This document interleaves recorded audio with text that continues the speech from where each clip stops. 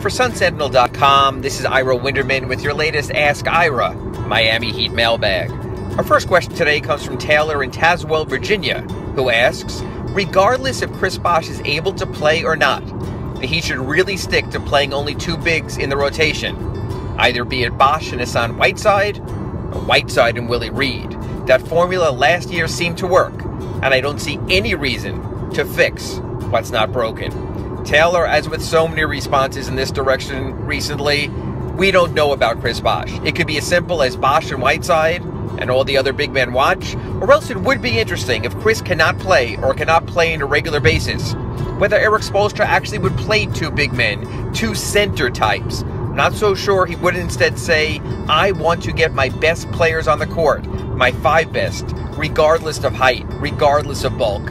I'm not so sure you could put Willie Reed among that group of players. Our next question comes from Daryl in Fitzgerald, Georgia.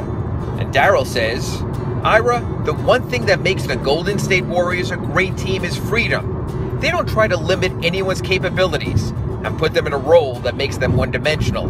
There were times I thought guys like Goran Dragic, Hassan Whiteside, and somewhat of Justice Winslow were limited toward what they could do. Are Erik Spoelstra's comments about not wanting to limit guys from being great players a step in the right direction? Daryl, actually, I always think that's been Erik Spoelstra's mojo, his way of doing things, his MO, if you will. He's always said, I want my players to be versatile. I think after that first year, when Dwayne Wade was alongside LeBron James, Erik realized that LeBron had to be more than a wing. And in recent years, you're seeing that. Look, what the Warriors do well is Draymond Green being multi-dimensional. The key is having players who can defend at one position and fill an offensive role at another. That would appear to quantify players like Justice Winslow and Josh Richardson, and perhaps Tyler Johnson and some of the newcomers as well. And our last question comes from Rodney in Miami, who says, it looks like a foregone conclusion that Briante Weber won't make the 15-player final roster after the Beno Udrih signing. Do you believe the Heat fear that if he is sent to the D-League, he will be snatched up by another team?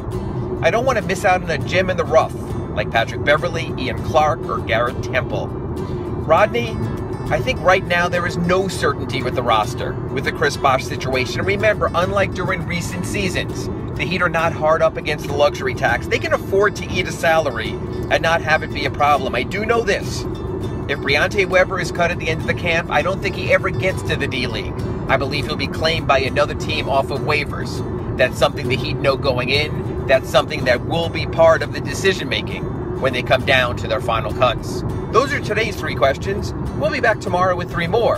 For SunSentinel.com, I'm Ira Winderman.